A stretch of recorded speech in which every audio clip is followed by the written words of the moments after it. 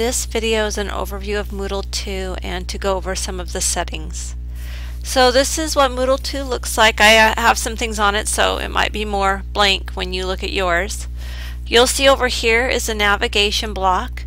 In it, it has your home page and some of your sites that you might have if you drop it down.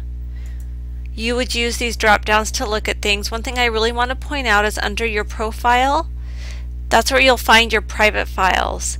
Setting up your files is really important. It is unique in Moodle 2 because you can access your files from any of your courses instead of having to upload the same document to different courses. It can be in your file system. You can see more of a view of how I set up my files here. So I have it by the courses that I teach, and within those courses are separate folders. For instance, they might have documents, images, it might have videos. There's lots of different things you might see within the course. Here are a list of my courses where I can look at participants, and the topics are the different blocks that I have. I'm going to just pull that up to make it easy. I wanted to show you this. There's a docking feature where you can move it to the dock or you can hide it. So if you move it to dock, this is what's going to happen. You'll see it over here. You can hover over it and it has kind of a fly out menu. But I don't really love the docking, so I'm putting mine back where I want it. I just wanted to show you that feature. Here we have course settings. So if you wanted to look into your course settings, this is where you would go. You have turning your editing off, and this is where you would edit the settings. This is where you can change the number of blocks, so I'm going to go in to show you that.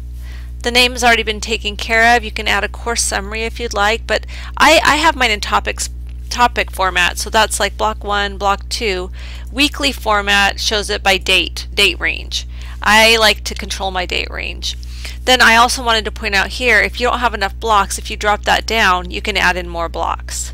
It's a good idea to keep the blocks to the amount of weeks you're going to have instruction, with there being the intro block, which is the main block, which is not numbered or dated, and then the rest of the blocks, which each block would have an instructional content area. Here you'll see that I have the maximum upload of 100 megabytes in case I need to with one of my activities, as my students do tend to have to do things like videos, and those weigh a lot as far as data is concerned. So that's all you really need to know about the settings if you decide you want to change into topic format or increase your number of blocks. To get back to my course, I can just click on the breadcrumbs right here, EDU 244. So that's some of the settings. You can get to your question bank here if you want to add some to your quiz questions. You have your quick mail down here. These are all my blocks. As I scroll down, you'll see topic 6, and then I have an overview of what will be taught. I include, this is one I add in, which is my information on the right, so it's my instructor information that they can use. And I have my private files here on the right as well. Those are things that you can add. To get this, I added an HTML block, so if you drop this, you can do HTML. But there are lots of different things you can add into this particular block.